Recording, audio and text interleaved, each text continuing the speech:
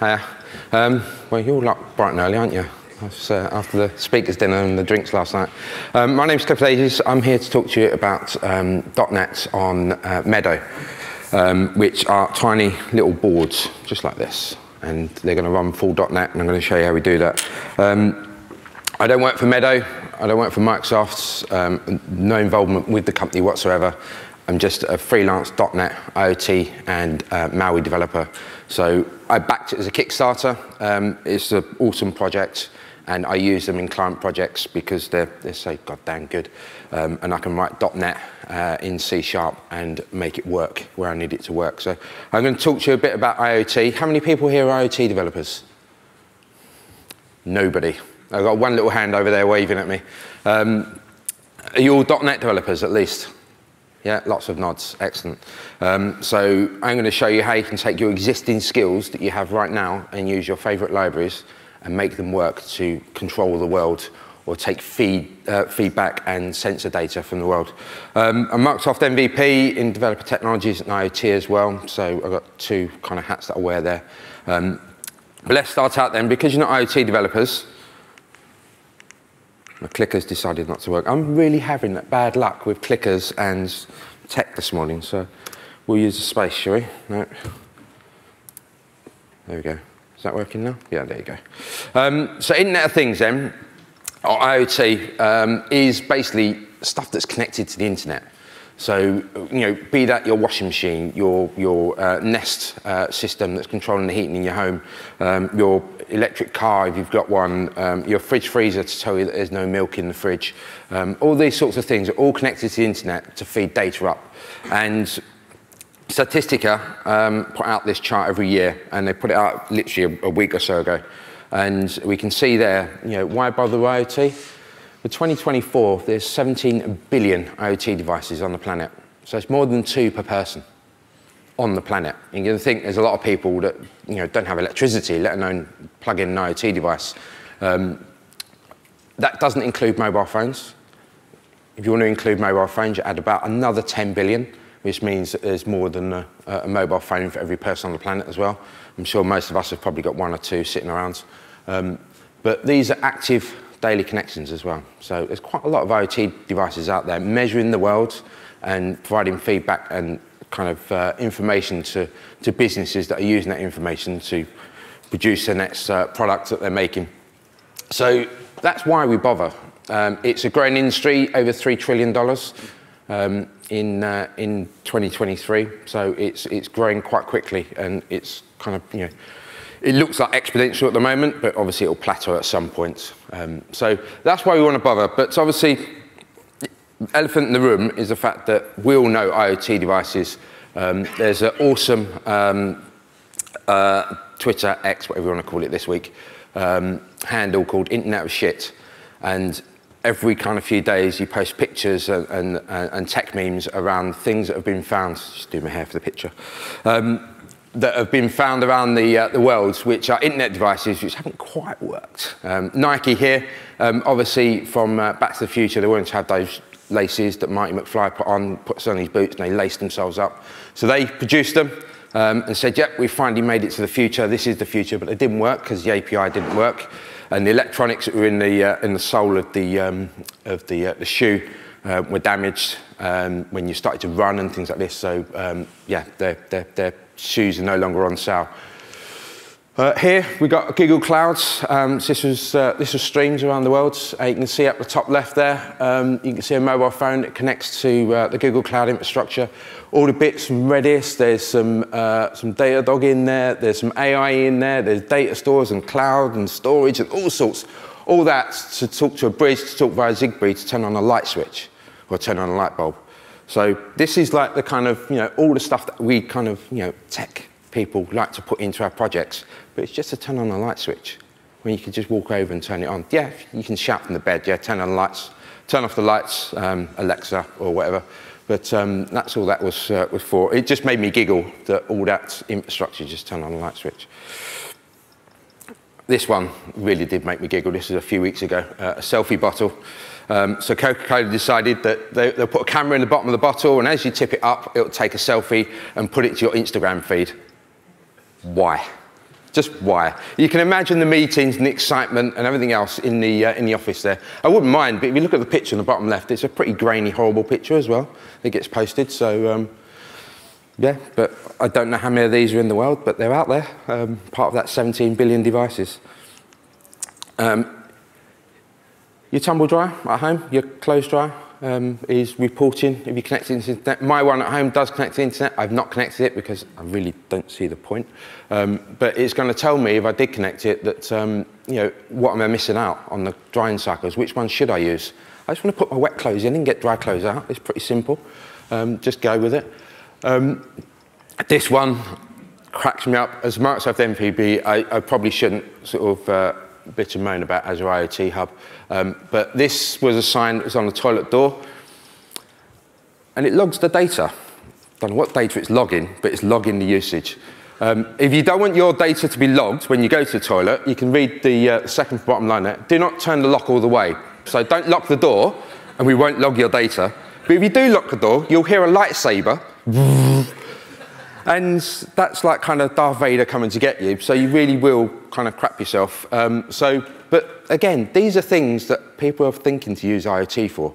I point it out because whenever I do talks, people always, yeah, but IoT, it's just a gimmick. I've got it at home, I've got it turned on the lights, I've got it turned on the sprinkler in the garden, and you kind of use it for a bit of home automation. You get bored, you walk away. I want to kind of dispel that, take it away, and make you think about what you can use it for in your line of business, what you can take to your boss on Monday morning and say, look, I've seen this cool tech, and I think we can use it to do X, Y, Z. That's what I want this talk to be about. So let's go back to the Internet of Things and talk about the things that we could possibly do with it. Smart cities, you know, controlling the environmental or measuring the environment around the city, how much NOx emissions around, how many cars are coming into the city, all this sort of stuff. Smart buildings, I've recently just worked on a project where we measured or looked at the floor plate, and if there was not many people around, we turned the H3 down. So we turned the air conditioning down, not the temperature, but just the flow rate to save electricity. We did hot desking, so we had thermal sensors around the floor plate in the ceiling tiles that measured how many people on the floor plate and which areas weren't busy. So then we could put it onto a map as you walked onto the floor to show where all the empty desks were. So instead of you walking in and wandering around with your bag looking for an empty desk to sit down on today, you could walk in, look at the chart, so there's a bunch of green desks over there, I'll go over there and sit there. Security and surveillance, so monitoring stuff. I've got one of these sitting in a hangar monitoring some equipment on a farmer's field, which is just there just for a bit of security. But they can't put normal cameras in there because there's no internet. So we've got one of these sitting there that's got a 5G antenna and reports up to the cloud and sends a picture every few minutes up to the cloud. So, you know, there's real use cases that can be used for retail. You're starting to see now little e-ink screens instead of prices along the shelf front, and also the interactive advertising. So they see you come into the store and they know that you like to, you're a white guy and you want to buy this. So we're going to put the advertising as you walk down the aisle that's going to be targeted at you. So all that sort of stuff is coming around. Healthcare, is all your monitors and sensors and heart rate monitors, etc., including things like watches and things. So there's lots of use cases, and I'm sure if you sat down over a cup of coffee, you could probably think of use cases within your business and in your vertical that you work in. The problem with IoT, though, and the bit that scares most people off, is the fact that it can be complex. Yeah, you look at this, and it's a small little board, but then you think to yourself, well, I've got to get an engineer to design that. I've got to get an engineer to build it and work out all the tooling. I've then got to get a factory to manufacture it in a fab. It's hard to scale. If I mess up the design, I can't just do a quick find and replace. I've got to go and change all the hardware, remanufacture, refab it. And it's difficult to customize. If we want to customize it, I've then got to go back to the beginning again and start. And that is hardware design. And I'm not going to sugarcoat it. It is hard.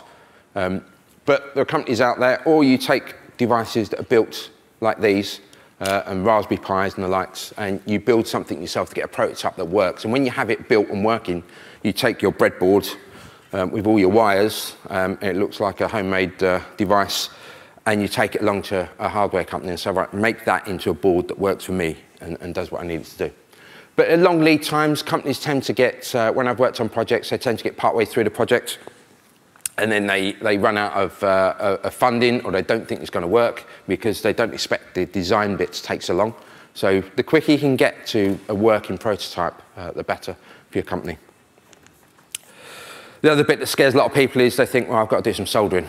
And you probably last did that if you're not into IoT. You probably last did it when you was at school and you burnt your fingers or you burnt your friend's clothes and stuff like this. As someone who does a lot of soldering, this picture just made me giggle because you can see all the dry joints and all the really bad soldering attempts on the board there. So that's why I picked it out, because I was like, that's never going to work.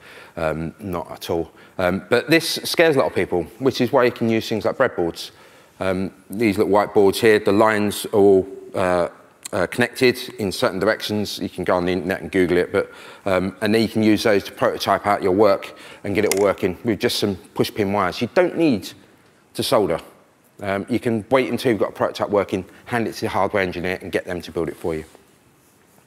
But let's talk about the actual processor. Let's talk about these little chips that are inside. We often don't see these when we're working on our laptop or our desktop. But a microcontroller, you can read that quicker than I can say it, but a microcontroller basically is the CPU. If you think about your computer, your von Neumann system that's in your computer that you've got when you're working, you've got your CPU, you've got your graphics cards, you've got some input outputs, be it USB, etc., and you've also got some memory. So that is what a microcontroller is. It's all that in one chip. So it's just a system on a chip. And a lot of the IoT boards that you see around now are basically taking chips like this one, an STM chip, is out of an old Android phone from 10, 15 years ago, because they're so cheap now. So they're taking those chips and they're putting them onto boards. So we've got a chip that was running an Android phone, like a G1, G2, something from 10, 15 years ago. And we can now use it and buy it for literally not many dollars and use it to run our devices. But when I started out as IoT back in college, we were using AVRs and PIC16s. Anyone use these? Few hands, yeah. So that's why you don't do IoT anymore, isn't it? Yeah. But I've still got some projects where it's some AVR microcontrollers that I support with a client, and every time I have to get out the AVR software, I sort of cry a little inside. But you can see here, you've got an int void main. Okay, I can understand what that does, yeah. And then you've got a DDRA, data direction register A, data direction register B, which is setting up the two registers. And then you've got port B, and we're turning on all the LEDs, and then we've got a while loop, because obviously when you get to the end of the program, the board doesn't know what to do. It's not like it's got an OS, it just turns off. And then we're setting that pin. So when you push a switch, an LED comes on. It's quite complex. Yeah, I've explained it to you, but if you went more than a button to turn on an LED, it will get very complex very quickly. So these were great, but it was hard work. You needed to know C. You need to be, embedded systems engineer and know the fact you can't just connect the LED to the pin. You needed a resistor to take the load as well. And you need to know how to calculate the size of the resistor to give the right current rating through the LED, etc., etc. So you need to be a bit of a hardware engineer, which isn't what we want you to be able to do. So then in 2005, Arduino. Has anyone used these? Yeah, more hands. Great. You've got Internet of Things in your home, so you've connected up the sprinkler and the lights. These were 2005. They took the AVR chips that were at the bottom of the previous page there and put them onto boards. And the idea was that they were going to be used for teaching students in college and to teach them how to be a hardware engineer. But actually, it turned out that a lot of people enjoyed playing with them because it made it a lot simpler. You had headers that you can push the cables onto. And with that, you could write a version of C that wasn't at DDRA. It was Arduino C, which was they abstracted some of the hard parts away and made it easier for you to do. You can also do it now with Python. So that's why these boards have now gone into mainstream schools. Certainly in the UK, some schools have got it. My son's school have got a few Arduino Leonardo boards in their lab that they use for literally pushing the button, turning on an LED, but the kids love it. Making things flash. Similar time frame, we had Adafruit, it's Lady Ada, she's an MIT engineer, and she's brought out these boards, they're called Feathers. They're literally the same size as these, and there's a whole host of stuff. That runs again Arduino C, Python, Circuit Python, and then on the other side, you've got Paul Stostrom's PRJC, which is a play on the same things, but using slightly more powerful chips. I use lots of those on projects because they're dirt cheap, really powerful, 600 megahertz processors. I think they've got the slightly bigger one there, 180 megahertz Core M4 processor. So they're quite powerful chips that we can use in our projects, and they're like literally 20 bucks. You can get from Amazon if you really wanted to. So that's the sort of thing that we can use. So how does that work then? That same program we had before in Arduino C, we have a setup which runs once at the beginning, and it sets pin 13 to an output pin, and then we just turn it high, wait a second, turn it low, wait a second. That's a little closer to .NET, isn't it? We can understand that. But as soon as you go away from doing things like this, it gets complex again because you know you're down into C. If we want to run, this is literally code that is sitting running a NeoPixel string of LEDs around my kitchen at home. You can see there, a lot of it is comments, granted, but you can see there it's getting quite complex. I've got a trinket running it because I just wanted something small and tucked away and glued up inside the cabinet. So you can see there, I've got define, and then I'm setting the clock pre-cycle. So I'm having to start thinking a bit like a hardware engineer again to get things to work. If you do Arduino though, a lot of people use the Arduino IDE. Who uses that? Not many people. Yeah, it's horrible, isn't it? You can't even do, it's got no IntelliSense, it's got nothing there. It's literally Notepad with a couple of extra buttons. I personally use Visual Micro, which is a plugin for Visual Studio, and that means you can use Visual Studio and all the power of Visual Studio, all the IntelliSense, CodePilot, because why not, and run and work on your Arduino projects within your environment. But like I said, we're all .NET developers, yeah? We all want to wear the Superman C# badge, yeah, and rock around and say, I know what I'm doing. And then this guy stood up on stage back in 2021 and said, .NET runs everywhere, but does it really? At the time, he was playing with a Raspberry Pi rather than much smaller devices. Who's used a Raspberry Pi? Yeah, lots of people. They're great, aren't they? They're fantastic. But it's running Linux, so it's got an OS, so it's basically a computer from 10, 15 years ago. They're using a Broadcom chip that was out of a mobile phone from 10, 15 years ago. And that's how they keep the price down to $35, is they keep kind of going to the next kind of iteration of mobile phone chip that's available, that's cheap. It's up to the Pi 5 now, isn't it? Yeah. If you want to run .NET on it, my good friend Pete Gallagher has got a single line script there on his website, on his blog, and you literally put that one in and it will go out to GitHub and it will pull everything down and install .NET running on your Raspbian system. But you need 3 amps to run it. So 3 amps is a lot of power. I talked about putting one of these in a hangar on a farmer's field to monitor equipment. There's no power out there. There's no electricity. You can't really run it from a solar cell because that's not going to work, because you're not going to get 3 amps from a solar cell unless it's a whacking great big solar farm, which kind of defeats the object. So it is good. You can use it. You can run .NET, and it is full .NET. And you can get that to work on your device. So how do we get our LED to work on there? This is now, we're back into .NET, and it's just a console app. So we can all write a console app in .NET, and we set up a GPIO controller. GPIO is general purpose input-output. So that is how we turn a pin on and off, etc. And then we set how long we want it to light for, 300 milliseconds, and we go through our while loop, and we turn the pin on and off, on and off. Much the same, but it's now .NET. So we're a little bit more kind of warm and fuzzy inside. We feel a bit better about what we're doing. So we compare that to what we had in Arduino C. It's a bit longer, granted, but it's now .NET that we know. And the advantage of using .NET is we can then go out to NuGet and pull down our packages. If we want to do something with the cryptographic library, we can go and do that. We can write tests against it because we'll want to have tests and make sure we get all the green ticks. So we can do that.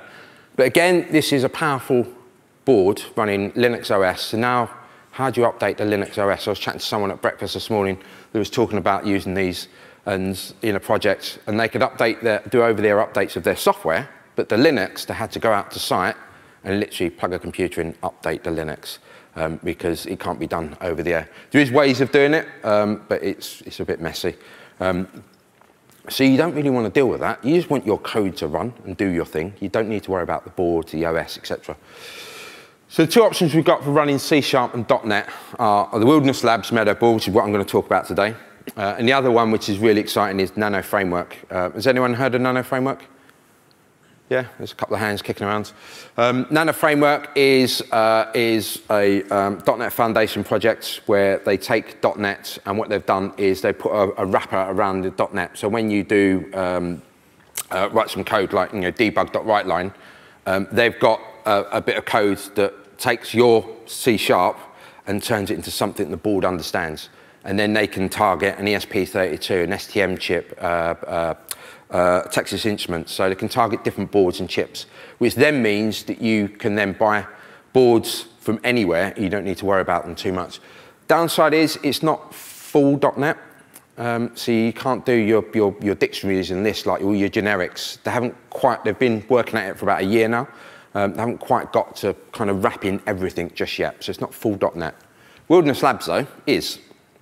And we'll talk about how they work. But first, let's introduce you to the board. I've shown it a few times here. It's literally 3 inches long by just under an inch wide. So 75 mil by sort of 25 mil is the main dev board. And then you've got the compute module. And the idea behind the compute module is when you've developed your board on a breadboard and you've got your circuit working, you can then use a compute module and you just drop that into your board that you've had designed by a hardware engineer that does your full project. Or you can just stay with a breadboard. I've got many of these kicking around in client projects in a plastic box that's taped up and screwed down. You can't see what's in there, but if you just open it, it looked like a bunch of wires, but that's all the client wanted. How does that compare to the Arduino and the Raspberry Pi? We can see this is one of WildernessLabs' slides. So you can see they've put all the ticks on all the things, but there's other things that Raspberry Pi and Arduino could do that the WildernessLabs can't. But we can do over-the-air updates, it can support graphic displays, low energy, so you can run it from a battery to the point where if you look at that white GST plug, that is where you plug a battery in, and then you can plug solar in as well, so you can charge your battery during the day, which is what happens on this farmer's field. It charges the battery, and then during the night, the battery is powering the system. It runs full .NET standards. They're working on getting it across to .NET 6, and the reason they're targeting 6 is because that's where they started to work on a year or two ago, and then once they get there, they'll be able to step 7, 8, and probably 9 by the time they get it finished. The Meadow boards, it's got an STM32 chip, so it's a 32-bit chip. It's got more than 32 mega flash now. It's now 64. It's got an ESP32 on the end, which does the Bluetooth and Wi-Fi, but acts as a code processor. So if you want to do over-the-air updates, it pushes the code down to the memory, then the ESP32 takes over the main processor and installs the software and updates and OS updates. So you can do it all without actually going to site. All you just need is a connection to the device. So you can do all that from comfort of a warm office rather than a dirty, muddy farmer's field with all the cows mooing around you. How does it work though on the boards? The OS is at the bottom. We've got Micro RTOS, which is a real-time operating system. That's your OS, effectively, and that's running it all. And then sitting on top is Mono. The team behind this were all from Xamarin. So they're used to using Mono to get .NET to run on mobile phones. And like I said, and I've said a few times now, the chips in these are the ones out of early mobile phones. So they knew that it works because they've done it. So they've got the Mono runtime, which now means we've got Mono.NET running on our board. On top of that, you've got .NET Standard 2, and they maintain that at the moment, but as I say, they're hoping to get up to the .NET 6, 7, 8, 9. Have a security layer above that to secure the board and the chip. So once the software is on the board, you can't pull things off the code processor. So if you want to put something securely on the board, you put it into the ESP32, and there it lives, and you can't pull stuff from it. But if you put stuff on the main memory, it can be pulled down and looked at, and I'll show you how to do that in a wee while. You've got Meadow Core, think of that as your base class library. That's your normal kind of bits that actually you need, like how to connect to a pin, how to talk to the network, Bluetooth, graphics, etc. And then above that is a Meadow Foundation, which is all their NuGets. And it is literally all on NuGet. So you go out to NuGet, there's over 200 of these, last time I looked, which was a few months ago, that you can go out to NuGet and pull down. So if you're using like a GPS sensor, you can pull down the NuGet for the GPS sensor and make that work. And the reason you don't want to pull down the whole of the internet is because obviously you've only got a small memory footprint, and if you don't need it, why install it? So what you don't use is linked out to make sure that only what is required is loaded onto the board as well. So if we look at this a little bit deeper, you've got the NUTX real-time operating system at the bottom. Above that, we've got our runtime, which is doing all the sleep APIs. So if you want to put it to sleep because you're only taking a picture every 2 minutes, for example, you can put it to sleep and save the battery. All the crash reporting, health monitoring, battery controllers, etc. Above that, we've got our analog ports. We can connect to that. And then above that, we've got a Meadow Foundation, we've got an air quality sensor, a BME 680, which is measuring the quality of the air. So you can see the different layers that stack on top to get us to where we want to be. The other thing they've got as well is they've got a Project Labs board. Now, these have been around for, nearly 2 years now. They're up to version 3. And a Project Labs board means you can take your bog standard Meadow F7 and plug it into a board, which has got some sensors on it. It's got some BME sensors for doing pressure, temperature, and humidity. It's got a IMU sensor, which means you can move it around and see if it's being moved. It's got a light sensor on there, it's got a sound sensor, it's got a few sensors on it just to get you started, because they're typically the sensors that we use when we work on an IoT project. You've got the microbus on the left, which means you can plug boards in from the microbus system. And on the right-hand side, you've got the Grove system, which is from kind of Arduino and the likes. And then you've got a Stemma Quick QT, which is a serial bus, which you can use to plug boards into. That's out of Adafruit. You've got an RS485 port at the bottom. So if you're connecting to something that's using Modbus, which is used a lot in industry, then you can plug in your Modbus controllers and control them as well. You've got a screen, a TFT screen. The new one, the Model 3, has got a massive, great big screen. But it means you can plug stuff in, get it working, prototype it, and all screw terminals are plug in. So you don't need to get that soldering iron out and practice your soldering skills from junior school. You can just crack on and build your project. So that means that we don't need to go out and buy a BME 280. Now, whenever I go and watch IoT projects and you see someone stand on stage or do it on the internet, they always go and get a BME 280 and they plug it in and they show you the temperature of the room, which I find boring. And it's like, well, why are we doing that? All we're doing is showing that we can measure the temperature of the room. That's not really exciting. So I'm not going to use one of those. I'm going to use some other bits that I've got here. And if I can get my robot to work, we'll have a moving robot. So if we go out and do some demos.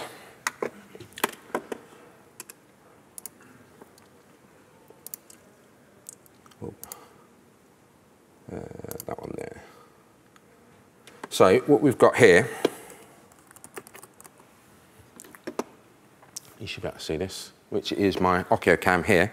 So this here is the Project Labs board, and I've loaded software onto that. And I'm not sure you can see it, but on the screen it's showing the. It's not really coming out. I think it's all these lights here. But you can see, basically, it's all the temperature and the weather here in London. So at the moment in London, it's 5 degrees outside, 86% humidity, and it feels like 1 degree, so it feels a lot colder out there. But you can just about make that out. So that's connecting to the internet, connecting to an open weather API and pulling down the data. So you can see there, we're connecting to the internet and doing some stuff. So if we go and look at the code, if we go into, you know what, rather than do this, let's start at the very, very beginning, which is what I should be doing. It's because that wasn't working earlier, and I got excited the fact that it is working now and it's connected, and all it needed was me to just wait a little longer, and I was prepared to wait. So if we go into Visual Studio, let's start at the beginning. So we've got Visual Studio. We want to create a new project. And I've got a board here. It's got nothing on it. And then you can see I do a lot of IoT stuff because it's stuck on it. And we put in Meadow. You can see here we've got our Meadow board application, and we can do it in C#, F#, and Common. There's always someone who does Visual Basic still. There's always someone. If you are that person, you can still write your code to run on IoT. Now, how cool is that? No,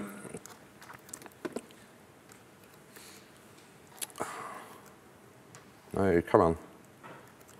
And then you've got the core compute module, which is that little board that I showed you earlier. So you can target those as well. And then you've got a library if you want to write your own library for some new sensor that they haven't quite targeted yet. I've worked with a team, and I know of a company that went to them and said, look, we need to use this sensor, but we don't have the skills internally. So the Meadow team actually wrote the driver for that sensor, and it's now in the Meadow Foundation to use. So we're going to do it in C#, because that's what I know. And do that. When you do speaking, they get you to change it to 1920 by 1080. All your buttons move, don't they? And it's really horrible. So I'm just going to call it Meadow 3, and we'll connect there. So you'll see here in our thing here, we've got our dependencies, which is all our packages that we have. So you've got the Meadow Foundation, the Meadow F7, frameworks, .NET standards that we talked about earlier, and then you've got analyzers if you're using any analyzers. You can see here we're doing source generation, system.text.json. You wouldn't expect to see that on an IoT board, but it's there. It's been source generated for us. We've got Wi-Fi config, Meadow config, and app config. So we look at the Wi-Fi config. This is just where you put your SSID and your password in. It's all in YAML, yet another markup language.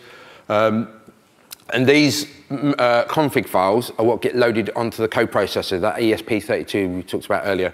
And once they're loaded, the files are destroyed, so they don't live on the board. So once it's loaded into memory, the file is destroyed, which is part of the security layer that they have there as well.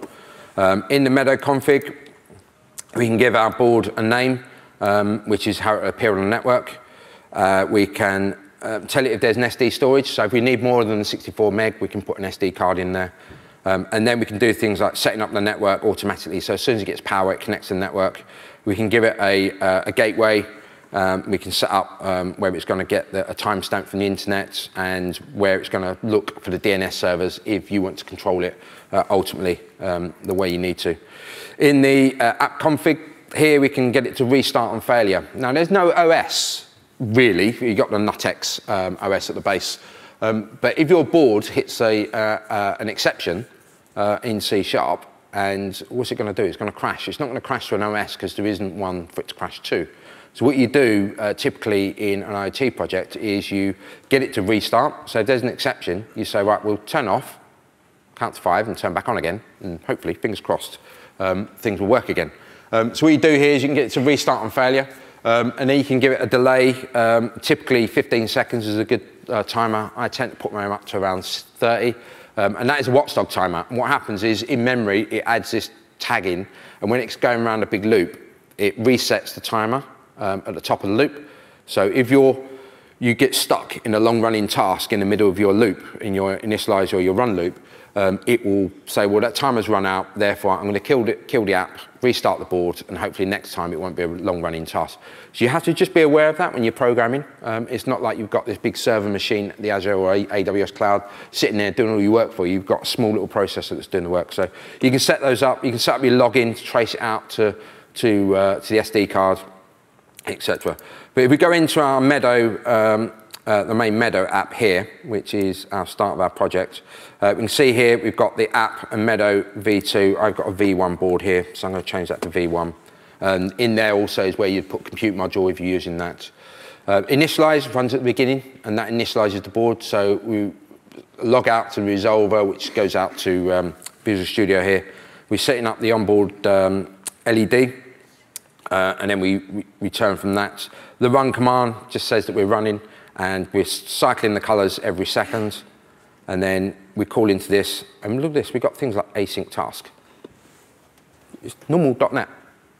So the stuff that you're used to writing day in, day out is right there.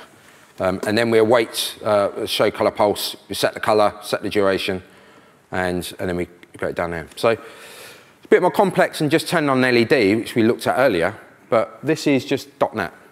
It runs and works just like normal .NET. So I'm going to unplug that, plug it in there, and I'm going to... The other thing you need to do is you need to connect. It's not quite...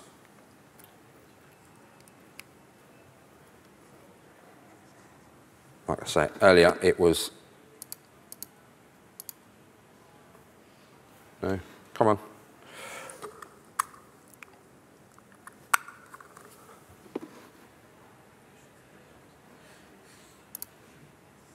Maybe to close that. Well, it's going to be a very boring remainder of the talk if it doesn't work out. Normally you hear the bing bong of a new device connecting, but it's not. Let's try this instead.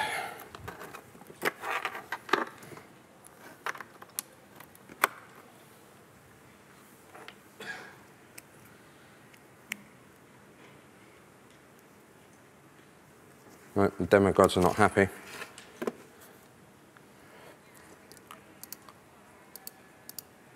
There we go, it's worked now. So you set your COM port up on the top there that you've connected to, so COM6. You fast run out of COM ports, you have to do a clean and reset.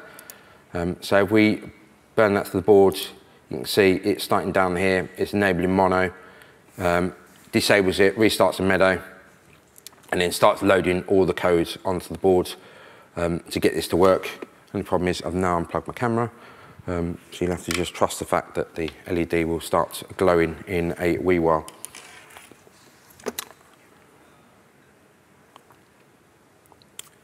So you can see here,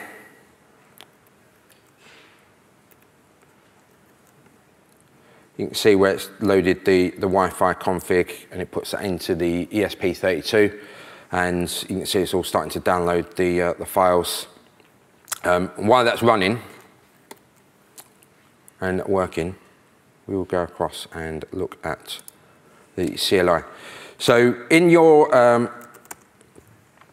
when you're installing all this, you go out to, where is it, extensions, manage extensions, and Meadow. And you install the tool in Visual Studio, which puts all the bits into Visual Studio to make it work with the Meadow system. And the other part you install is the CLI as well. So you can get, if you can spell Cliff, there you go. So you can get all the bits that you need to use to control the board. Now, but the only thing you'd use here is download OS and Flash OS, which is a way of putting a new OS, that new Nutex part, and the Meadow core onto the board.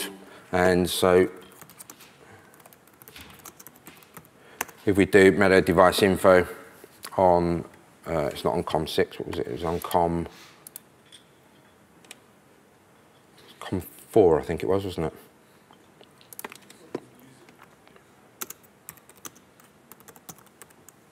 I think it was COM4. You can see here the LED is flashing. Those at the back, just trust the fact it's working. I stop this to see the COM port. It was COM6.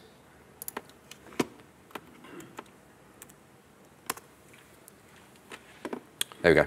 So you can do device info, and then you can see the fact that we've got a micro F7 and what processors we got. It's Wi-Fi MAC address if you're looking for it on the internet, and the firmware versions that have been installed as well. What we can also do is, what do I do?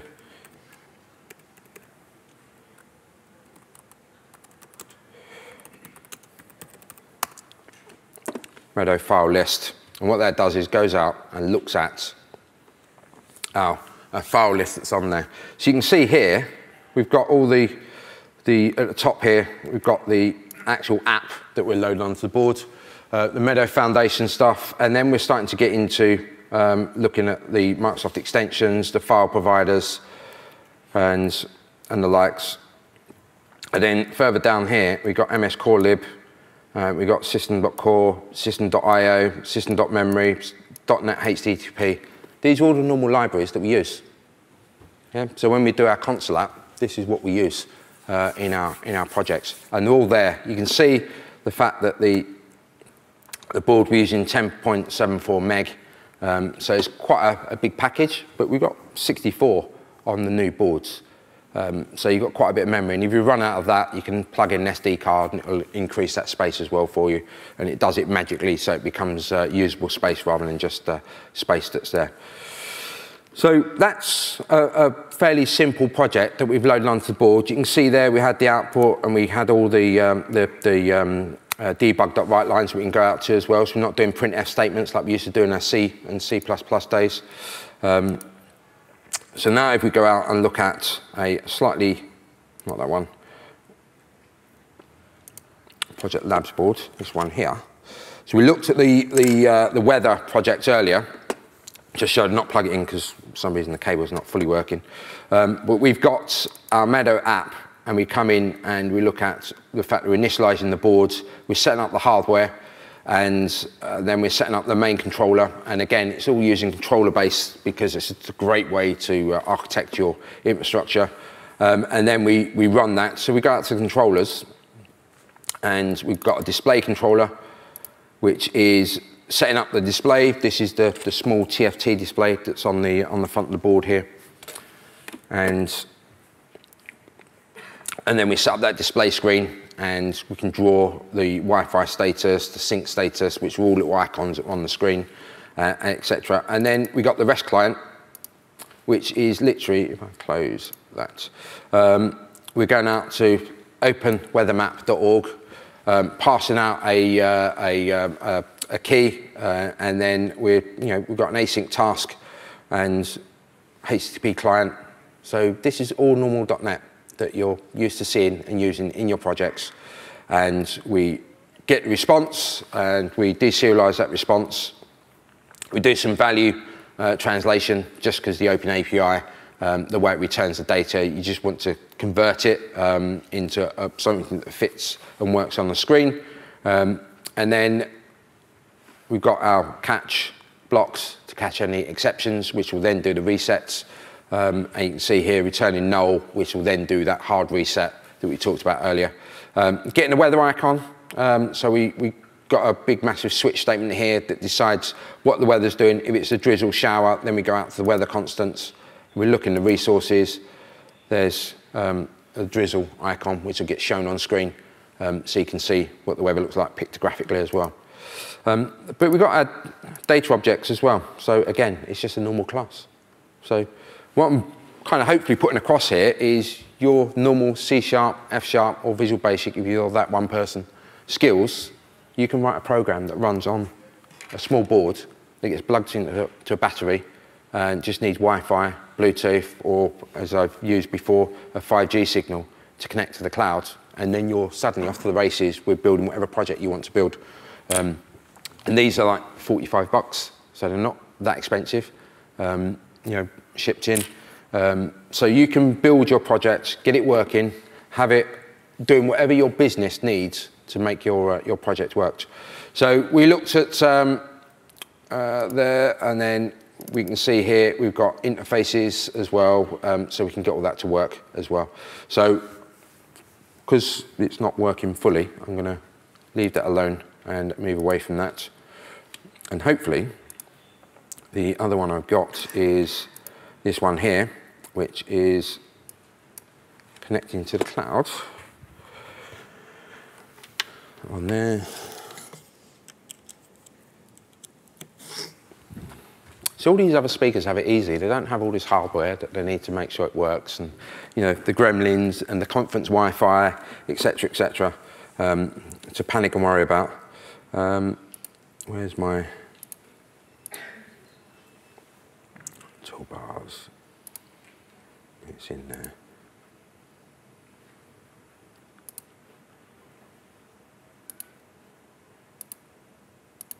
Where's my, there it is.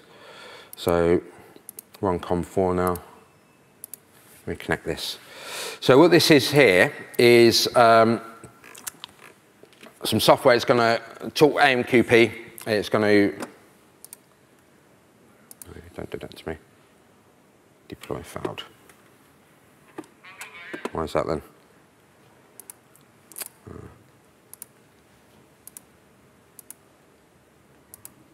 try that again.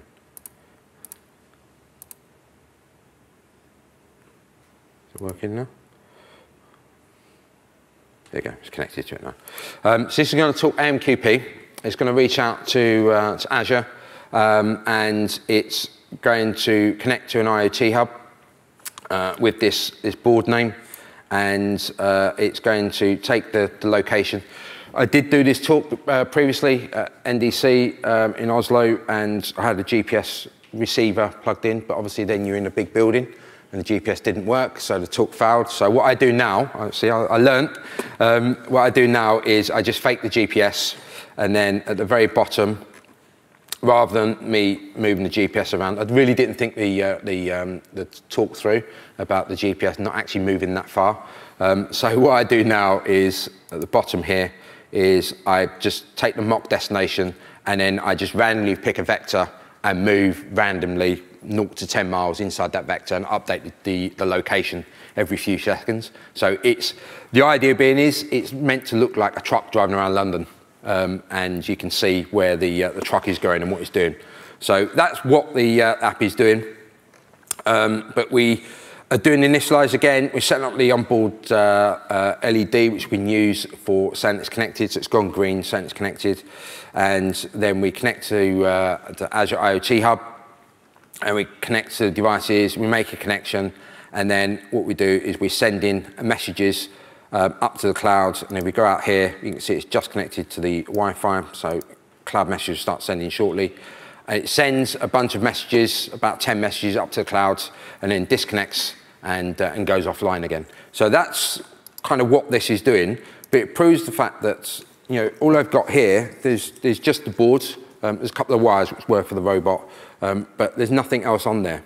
So we've now got a board that's sending data to the cloud quite simply and easily using normal, bog standard NuGet of the AMQP and Azure IoT Hub NuGets, which have been pulled down from the cloud, as if I was on a PC running full Windows, or I was on a Mac OS running full OS there.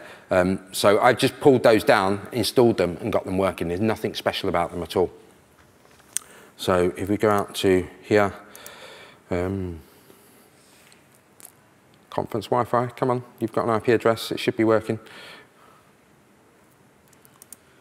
It's decided not to. While it's doing that, let's go out to Azure IoT Hub. So this is on my Azure space here. That's the name of the Nano framework one when I do this talk using Nano framework as well. And there's our Meadow F7. So we can click into that, and you can see all the bits here. If you want to add a device, you can click Add a Device. Give it a name. I'm using symmetric keys just because I don't have to do cryptographic signing, and it's easier. And then I can give it a name, auto-generate the keys, and I'm off to the races. In the top of the code here, you do need a SAS token here. The quickest and easiest way of getting one of these is using VS Code. Add the Azure IoT Hub plugin, and then you can connect to your Azure IoT Hub. If you right-click on your device, you can generate a SAS token for that device, and it will do it all for you and do all the signing and everything else. Otherwise, you're down at the command line typing this heinously long command in. I've seen some nodding heads, so people have been there and shared the pain.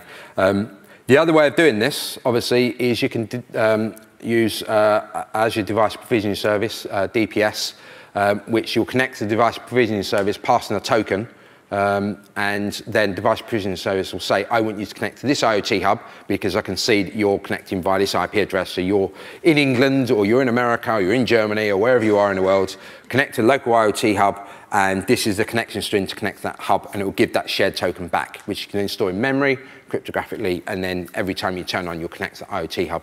That is if you're deploying thousands of devices. If you're only deploying 2 or 3, we can just do it easy enough here. So as this started sending data, you can see here it's starting sending data out. And if we go out to here, and we should be able to start seeing. So you can see here, it's sent a lat and long, and it's creating a payload and sending it out. And it should pop up here. But it's not.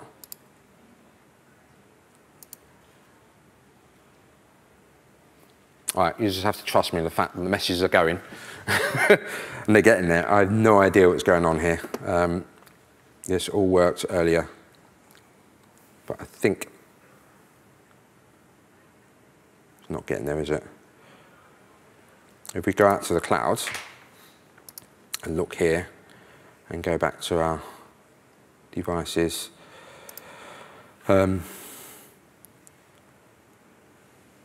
we can look at the device twin. And this here is our device twin, is basically the message center. So we can send message to the device as a cloud device message or back. You can see here when it was last connected. So it's not actually updated and connected. There we go. So last activity was this morning at 9:48. So it has connected to the hub and it's been sending data, but I'm not able to get VS Code to view it for some reason. Okay. The other thing we can do is we can send messages to the device. We can send back the other way. So we can send a bit of JSON packet back, and then in our code here, we have got a on message. So when it receives a message, and it's just basically a JSON packet. So you take out the message, you take out the title of the message, the commands, and then the next, obviously, string value pairs. The value is what we're taking out. So I'd take out set lat and set long and update the lat and long. So I can move it from here, NDC London, to say NDC Oslo, NDC Porto, by just sending the cloud to device message back to the device and get it to work and connect. So hopefully you've seen the fact that what we've got is just normal .NET and normal libraries, normal dependencies, and packages, etc., that are inside our files. Sadly, I don't know why it didn't work. I'm going to have to work out on that. So you go back to our slides, and I want to. That's now plugged into there. I'm going to take that from there, plug it there. I think probably what it is my little hub has decided to die on me. There we go. So we go back and talk about, so I know what you're thinking. Yeah, great, Cliff, that's awesome. And you've shown a board and you show me .NET running on a small board. But really, what am I going to do with that? What am I going to tell my boss when I go back? And I see this cool demo, but it was just demoware. The guy didn't even get it to work properly. But I want to talk to you about some real-world cases where Meadows are being used in the field. So the Meadow team are working with a company called TFA Labs in the US, and they're securing the US power grid. So pretty important, if you're American, you kind of want the power to get there. Otherwise, your demo definitely won't work. But what they've got is US power grid is obviously made up of donkey's years old technology, Modbus and the likes, really old tech. But they want to monitor it. They want to check that it's working, check that the power grid is working. And in doing so, they want to connect it to the internet. But if you connect it to the internet, then baddies are going to hack it and turn off, Boston or New York. Things are not going to be good. So what they've got is they've now got a Meadow which connects to the internet, and the Meadow connects via Modbus to the hardware in the fields. And all the power generation systems. So now they've got a secure way of updating these old devices that have been there for 20, 30, 40, 50 years. They've got a secure way of talking to them and taking them. Maybe they do not have the ability to talk to the internet. They now have the ability to take those sensor readings. What is the temperature at that junction on the mains incomer there? And just as the messages have now started arriving on my never mind. No, so I'm impatient. So they've got these Meadow boards that are sitting there now, and they're rolling them out across to protect the US power network. So these are real world out in the real world devices that are being used today and working with the US government.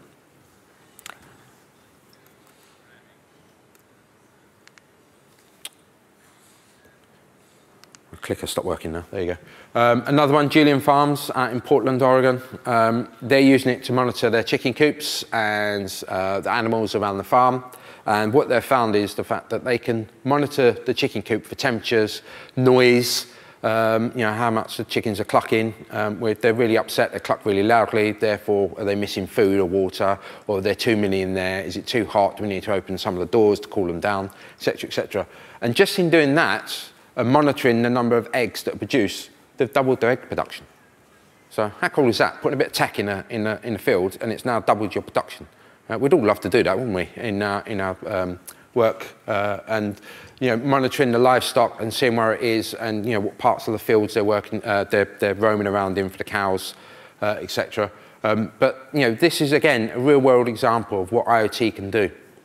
Feeding all that back to the cloud, plugging your Azure IoT hub in, and then a Power BI dashboard that looks at that and monitors it all. So the non-techie people that are sitting in the back office can look at a chart in real time and see what's going on. Actually, it's getting really warm. Or actually, it's getting really loud in the chicken coop. What's going on? Let's go and get the fox, etc., etc.